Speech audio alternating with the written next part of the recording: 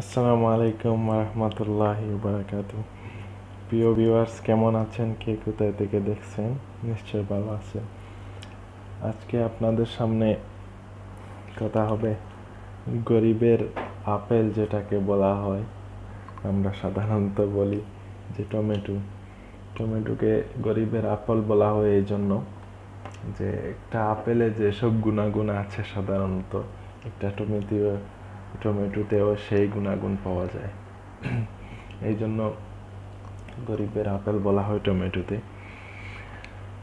আজকে টমেটোর গুণাগুণ নিয়ে আলোচনা করব আমরা। আমাদের অনেকের কাছে অবহেলিত টমেটো হতে পারে, কিন্তু টমেটোর যে গুণাগুণ, সেই গুণাগুণ অনেক ক্ষেত্রে দেখা যায় যে বিদেশি অনেক দামি ফলেও পাওয়া যায় না। তো এক নজরে দেখে আসি টমেটো কিভাবে খাওয়া যায়। টমেটো আমরা সালাদের জন্য অত্যন্ত উপকারী। শত একজন হয়তো সালাদ পছন্দ করেন না, কিন্তু অনেকে তো পছন্দ করেন টমেটোর সালাদ। টমেটো কাঁচা খাওয়া যায়, সালাদ দিয়ে খাওয়া যায়, রান্না করে খাওয়া যায়। তবে রান্না করে খাওয়া হলে ভিটামিন সি যেটা আছে এটা নষ্ট হয়ে যায়। কিছু পরিমাণ যে ভিটামিন সি আছে টমেটোতে, আপনারা অনেকেই জানেন যে ভিটামিন সি না রান্না করলে নষ্ট হয়ে যায়। বাদ বাকি যে উপকারগুলা, যেমন ক্যান্সার প্রতিরোধক, হৃৎপিণ্ডের শক্তিশালী করা, প্রচুর আঁশ থাকার কারণে, পটাশিয়াম থাকার কারণে, ভিটামিন সি থাকার কারণে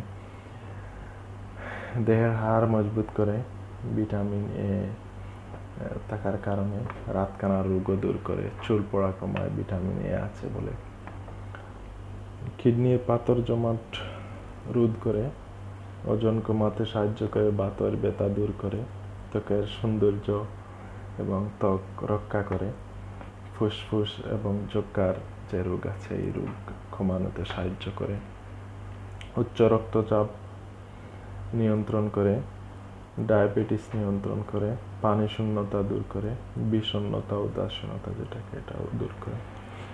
এছাড়াও বিশেষ যে গুণ আছে, ভিটামিন, ক্যালোরি ইত্যাদি আছে টমেটোতে। আমরা স্বল্প দামে খেতে পারি এই টমেটো। আমাদের দেহ সুস্থ থাকবে, মন সুস্থ থাকবে, সব মিলিয়ে কম পয়সার মধ্যে আমরা আপেল খেতে পারবো টমেটো। তবে একটি কথা হচ্ছে যে ফরমালিন মুক্ত টমেটো যদি নিজে চাষ করেন, নিজের ঘরের থাকে, তাহলে তো ভালো। আর যদি বাজার থেকে নিয়ে আসেন, চেষ্টা করবেন ভালো করে সাবান দিয়ে ধুয়ে ফরমালিন মুক্ত করে খাওয়ার জন্য, যাতে ফরমালিনে আমাদের সাইড এফেক্ট থেকে দূরে থাকতে পারি।